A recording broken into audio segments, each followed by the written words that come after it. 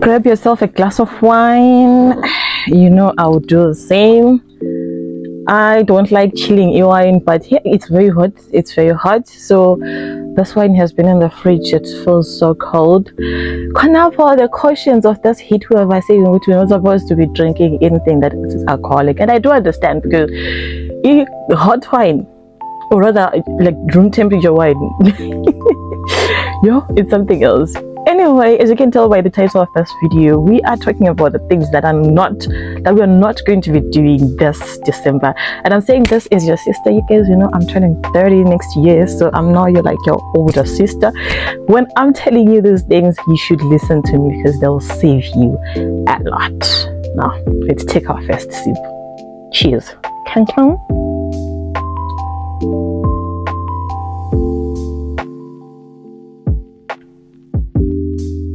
Nice. This is Shira's, by the way.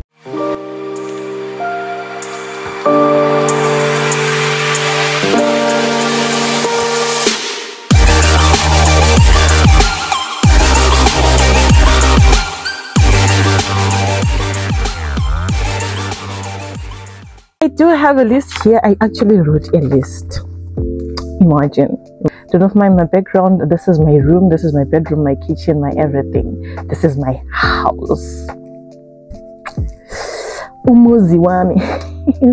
When I say umuzi wami, this is what I'm referring to. Why am I doing this video? Well, I do this video because in Zimbabwe, when it comes to this season, strange things happen, and this is more like a special season for us in Zimbabwe. Why? Because us Zimbabweans were all over the country, or rather the world. We're all over the world, and so this season, Christmas season, is the only time, basically for most, that people come back home, or that people gather around in Zimbabwe, or that we are like more saturated in Zimbabwe. If you want to check the numbers of Zimbabweans, you check in December, the number is very big. I'm saying this because kupenduka injiva, kupenduka diasporians that are coming from the UK, the USA, Australia, New Zealand. You know, one thing about Zimbabweans, we are everywhere. But in December, we do come back. But for me to safeguard you as usiswene, I'm talking to those who are very young, not married, who are still looking forward to get married, who are still looking forward to having partners and everything. These are some of the things that I'm going to be teaching you. And also some of those things, they don't really involve you know, you having a partner, but just safeguarding yourself. How to survive during this festive season. Okay, so without wasting much time, let's get into the video. So first thing first, I am going to tell you, my girls, there is no relationship that starts in December or end of November, or rather in November. There is absolutely no proper relationship that starts during the festive season. If you see that crush of yours, that friend of yours, that person of yours that you have been talking to for a very long time, and they want to accelerate things in December or November, please run for your life. Run for your life. There is no proper. People in December are looking for fun parties. People in December are looking for vibes. So unless you're into that, if you are into that, then you can go ahead and just do those things with those people. But if you are actually looking like for a proper relationship, I suggest you just like pause it a little bit, or try to prolong it a little bit, and then maybe continue in December to see if, test the waters, to see if the waters are still watering. You understand? Because honestly, you will have a 1 month relationship that will only last in December. And after that, they will go back to their boring boyfriends, boring girlfriends. And you'll be left out there. When vibes sort of chill. You understand? When somebody says, I'm in your city, please tell them to go introduce themselves to the mayor or to the councillor of that city. Who are we? Who are you? Why are they announcing to you that they are in your city? So they are in your city. So what? So what? Are you the city tour guide? Are you the city tour guide? No, you are not. Please don't be disrespected by abantu. A person will stay for months, weeks without talking to you, and immediately when they decide to be in the same vicinity as you, you're the first person that they call. I'm in your city. I'm in your city. I'm in your town. I'm in your hood. Hey, so what? So what? Do not be disrespected this season. When I'm wearing vibes check. No, kaza for your people that you are used to, for your people that you have been with through thick and thin, through January and December. I'm saying all those things because some of these things I've experienced, and the disrespect that comes with I'm in your city is just too much. It's like a person knows, oh, when I go to a certain city, I've got this person for vibes. When I go to Mtare, I've got this person to contact for vibes. Unless that's what you want, please go ahead. But you guys are chilling, or you've got people that you know, and they decide, oh, they are doing something. Fine, they plan that thing. It's planned, you know. And then when you're invited, like last minute. How do you know it's last minute? Because you know what these people have been planning this. Or you get invited to go have some drinks. More 9 episode, more 8 episode, more 7. In fact, it's from 7 up to like 10 p.m. They will invite. Someone says, can we go for drinks? Or we're coming to get you. More 7. You are telling me more 7 that you're coming to get me. When I at my age right now, I am not going anywhere more 7. I am not leaving my house more 7. I would rather be told like at 5 or at 4 p.m. and then I get prepared. I prepare, I leave at 7.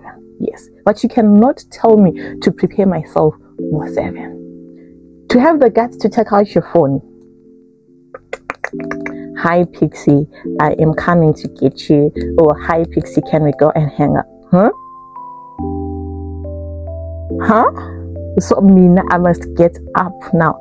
After programming my mind, would know I'm spending my nights intentionally and drinking my wine. Now I must program myself. Obviously someone else is coming to get me. I must start preparing more 7. Never. So, fine, Nana, you've decided to go out. Go out with your friends or with other people, you know. But usually you go out with your friends or with people that you know. Fine, you've decided to go out with those people that you know, or a person that wants you, or a person that is interested in you. Fine. When it comes to drinks, if you feel you don't trust the person, do not take open drinks. If you are taking an open drink, let it come directly from the waiter.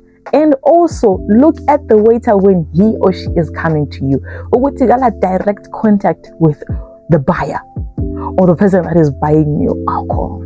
You know why? Because there are several people that have been drugged. They've been drugged because of what? Of open alcohol. That's why when I'm out there, I do not like drinking wine. I only drink wine when I know I bought the bottle and I'm the one who keeps on pouring from that bottle. I drink wine when I am at home because I know I'll never drug myself. If I drug myself, which means I want to sleep, or it's my fault. I know who did it. It's me. I only drink wine when I'm with my friend, my girlfriends. Shit. Mostly when I'm with other people, I definitely have to see. I love cocktails. I have to see that the buyer did not have any interaction with the waiter. The other thing is, if you don't have backup money, do not go anywhere. What do I mean by backup money? When I was in college, in college we do these things where we do have drink ups, we go out, we have drinks, get invited by your male friends, male classmates, male schoolmates and everything. But then when you get to wherever you are, it's time for you to come back home. You can't just stop people from having fun. People stop having fun at different intervals. I want to go home. 10 I want to go home. 11 I want to go. Omunye will spend the whole night at a bar and come back home at 5. So, my girlie, I'm saying do not go out if you do not have backup money to buy yourself alcohol in case someone tries to disrespect you because you can't buy yourself anything. 2, you must have money for transport back home if you're not driving like me. You understand? You must have money to have transport. Or thirdly, you must have a definite backup that that if I call this person, they're definitely going to come and get me. Going out there, yes, it is fun and everything, but you cannot confirm people, you cannot trust people. Worse in this festive season, weird things are happening. Some people have got weird rushes, some people have got weird experiments that they want to do on people.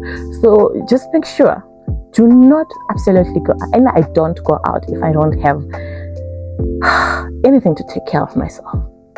I don't.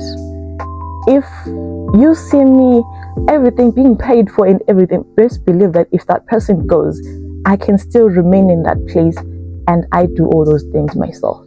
Best believe that if that person was not there, I could have done all those things myself. You understand? So always have backup money. If you don't have money, if you don't have the funds, do not go anywhere. I have never died. I literally spend almost 90% of my life indoors. If I do not travel, I spend 90% of my life indoors. I have never died. I think it's good for my skin. So take it from me. One thing about the gut. Let's talk about the gut. One thing about the gut. Do not disrespect that thing. That thing is like an alarm that was inserted in you by God to ring every time something happens or every time something is about to happen. It's like a warning alarm. It's like a siren. Trust it. Trust it. There are several times where I have trusted my gut and I have not regretted it. The gut is like a tool that we have been given by God. God just puts these things in there, here and there. You just need to know how to use these. It's like gadgets, It's an IT person will just say it's like a gadget, like a sensor inside of you. Whenever your gut says somebody invites you out, especially in this festive season, there are so many accidents, so many weird things that are happening. If you get invited out and your gut says, nah, you're not feeling it. If you are not feeling it, trust it. Trust that gut. Do not go anywhere. Do not leave home if you're not 100% sure. The gut it's like a portal through which God talks to us, through which our ancestors talk to us and try to warn us against doing something. So if your gut says, no matter how many butterflies you feel, do not go. Do not do it. Especially in festive season, because there's so many spirits that are roaming around in the festive season in December. So there's so many spirits that just want to collect bodies. So you may not be as lucky as any other month. This month might be your demise, all because you didn't listen to your God. You do not have to attend every event that is being advertised, every event that you have seen, that you've heard about. You do not absolutely have to attend. One thing about social media, you will see events left, right, center. You will see munch and sip. You will see this drink and jive. You see this and that. You see this and that. My girlie, you do not have to attend each and everything. And if you see people on social media hyping something up, I'm very guilty of doing that. I am very, very guilty of doing that. I will hype an event up on social media and tell you I can't even wait to go. Will you see me there? Absolutely not. I will wake up, decide to do laundry, and just sit at home. Do not follow social media trends. When they go there through social media, they don't even leave their homes. So no, you do not have to. That's one thing. You do not have to attend each and every event. These events, they're almost similar. They're almost the same. Especially during the festive season. You only have like 4 or 5 weekends. Your festive season. You do not have to attend each and every show that's happening. There will be a show on Thursday. There will be a show on Friday. There will be a show on Saturday and Sunday. There will be 4 shows every weekend. You do not have to. In Zimbabwe, guys, diaspora people are coming back into the country. They will promise to take you back with them. They will promise to bring you things. They will tell you that they've got this and that. I've got this and that in UK, in UKSE, in Australia, in Ireland, in Sweden, in wherever. They'll promise you my way. Do not fall for what people are saying. Do not fall for what people are telling you. If you don't see it, it does not exist. It is not there. Action has to speak louder than words in this festive season. Why? Because that's the truth. They will chow you based on promises. You will be chowed based on promises. So, if you have not seen it, it does not exist. Therefore, you do not believe it. The only thing that we believe without seeing is God. Is the existence of God and the existence of our ancestors. That is the thing that we believe without seeing. Do not, baby girl, do not believe anything that you are told and you do not see. Lokho ukuthi njiviza ubethi imoto le ngilayo ngichile goli uyishilini awuya kutshela ukuthi lokhu ngilakho ngichile goli. Oh, I've got this in my house. I will take you back with me. Where is it? Wait, you only just nod. Yes. But you only believe it when you see it. Anyway, guys, I'm done talking. Do not tolerate nonsense all because of festive season, or because somebody decided to leave the country that they were in and decided to come back into the country and find you, and now you have to accept the nonsense. No, do not. Anyway, guys, from me, Pixie, I'll see you guys in my next video. Bye.